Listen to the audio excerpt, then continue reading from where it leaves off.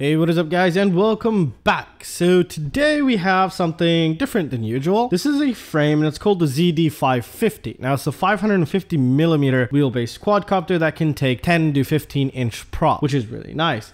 Now this is not for X class. You can use it for X class, but I wouldn't recommend it in my opinion.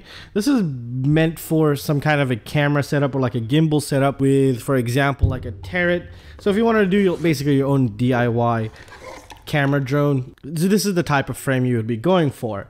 Now I've gone through 3 other frames which I never built because I really didn't like them, and you've probably seen them on the channel. Never continued with them, but this one seems like the winner because the overall hardware they provide you with was very great quality, from the screws to the way the arms are actually mounted, and the arms are foldable, believe it or not. Now I was afraid of this. I'll set this up, see if it's any good. If it's any good, then I'll probably show everybody about it. So it turns out it's really good. The arm mechanism here. Now I actually received this 2 months ago, but I didn't build it because there's no instruction manual, and you have to build this arm mechanism here, which holds it and it actually folds the arms back. As you can tell, it's really difficult to show you. So this is the arm folded down, so you can basically transport it a lot easier, and then you just, you know, boom.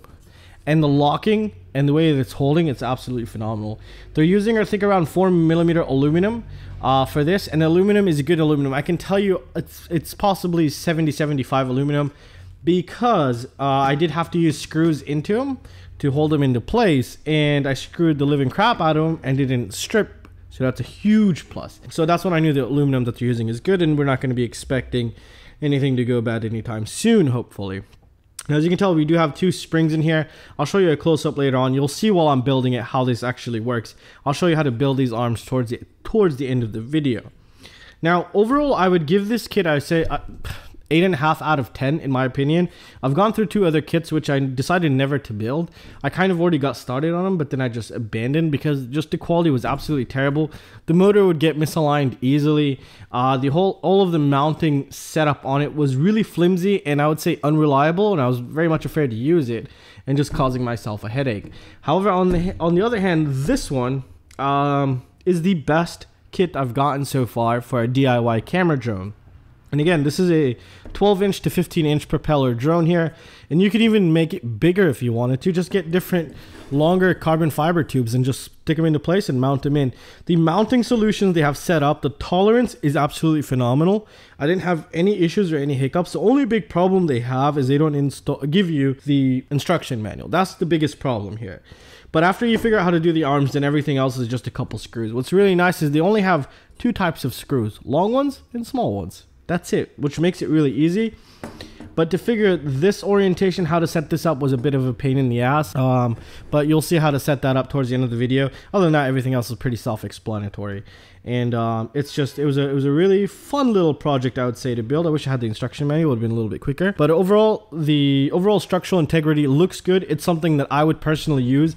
I'm not scared to put my gimbal on it and risk breaking it. It seems like it's going to handle very nicely, and time will tell here. I'm waiting up for motors now. I'm waiting for some motors. The current motors I have are 22, 12, 800 kV. But these are motors that are very old, and they don't make them anymore. And I just found them with one of the older kits that I had. So I just decided to put them on just right now for show and see how well everything stacks up.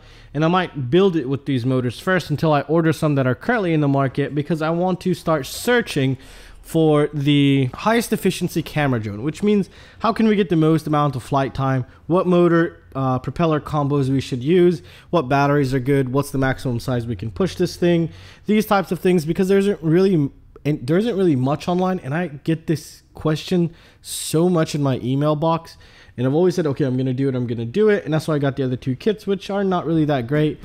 However, this one is going to be the main tester on the channel. It'll be testing gimbals, testing cameras, and some other things as well. I don't know what just yet, but it's going to be like a propeller tester, motor tester, and these types of things, because it's a very sturdy platform, and I'll be building it soon, and I will have the build video step by step. I'm not going to build this in one day.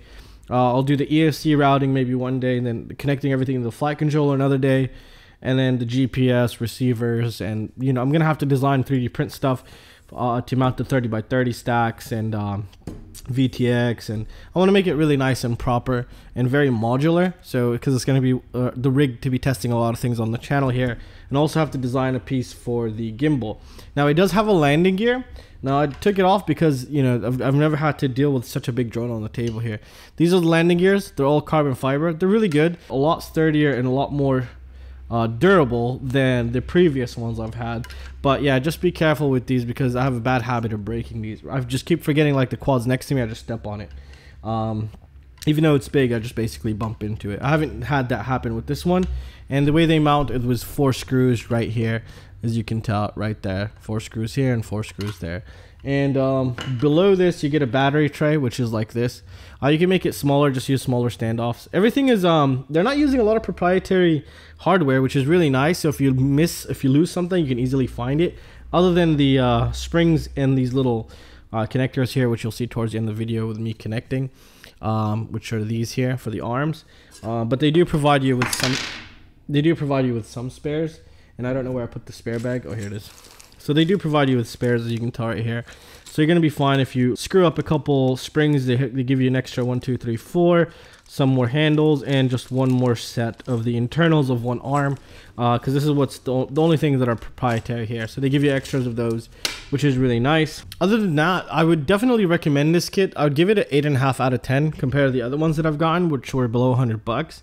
This is by far one of the best frames. I haven't seen many frames, but under 100 bucks, I don't think you can go wrong with this.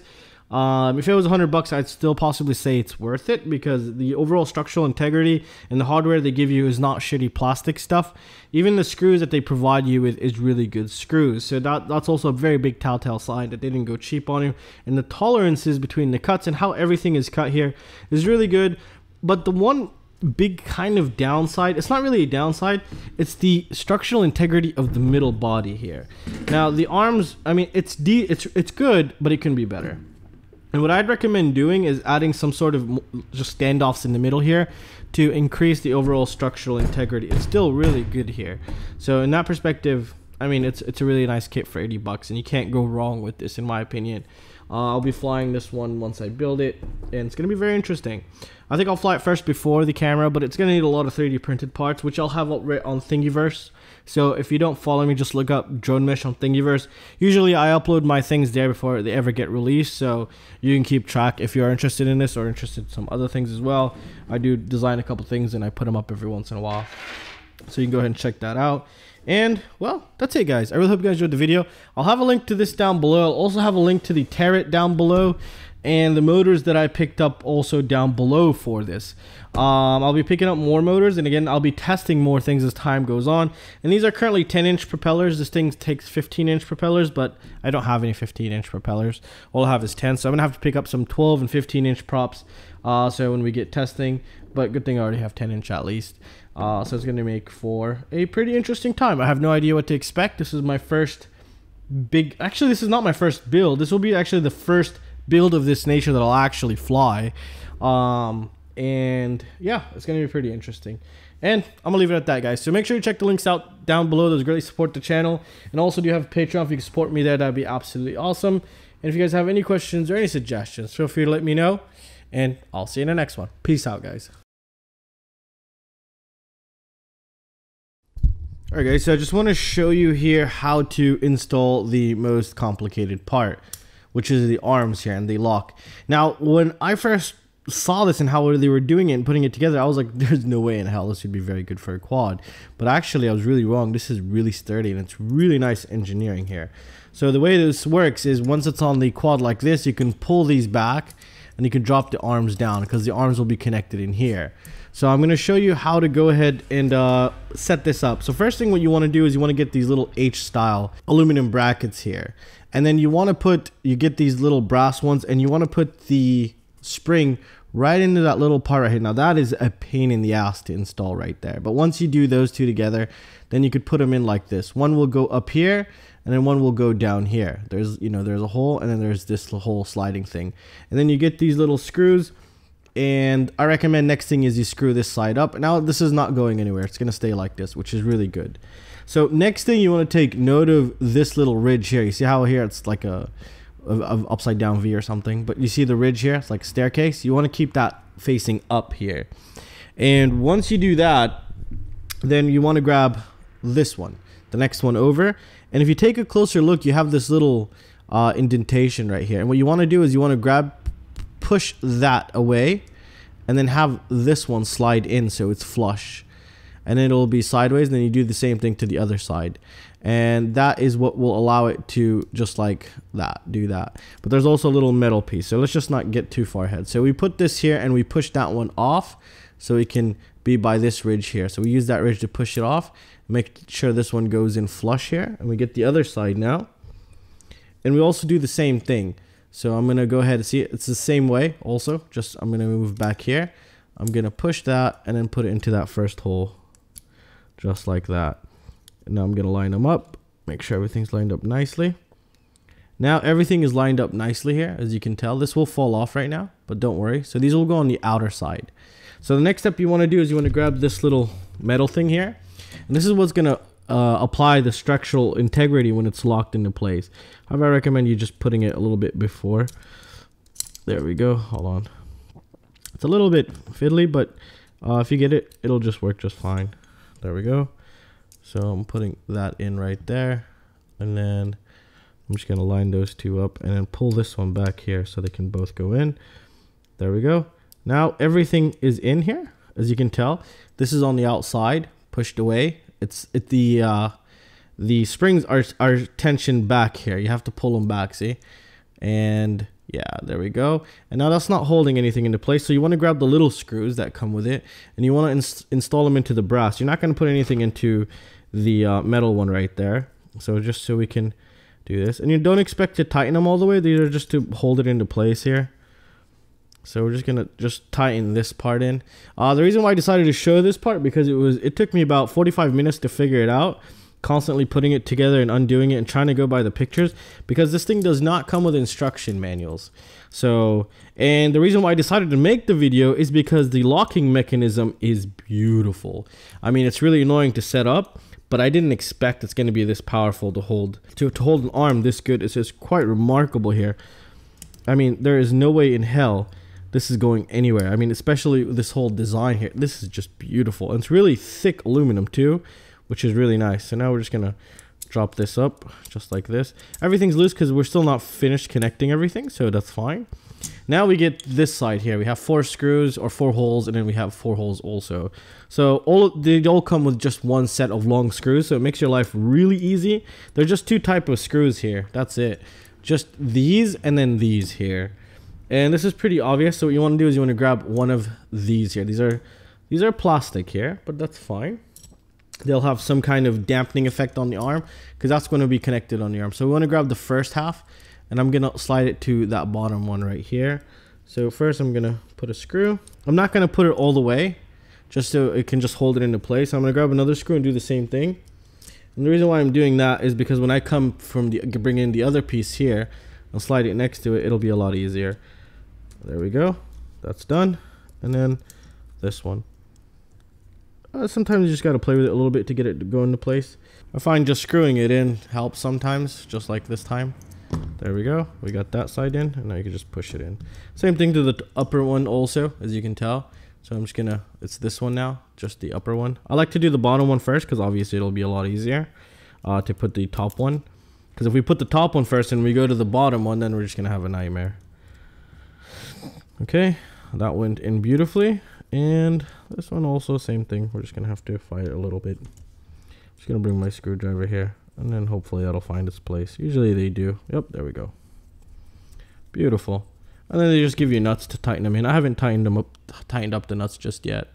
On the other side, they are self-locking nuts, which is really nice, or nylon nuts. I don't know what they're called, but they're good ones, that's for sure. Decent ones, at least we can say. I don't know. I haven't tested this. I do have motors for this, so it's going to be pretty interesting to just test out.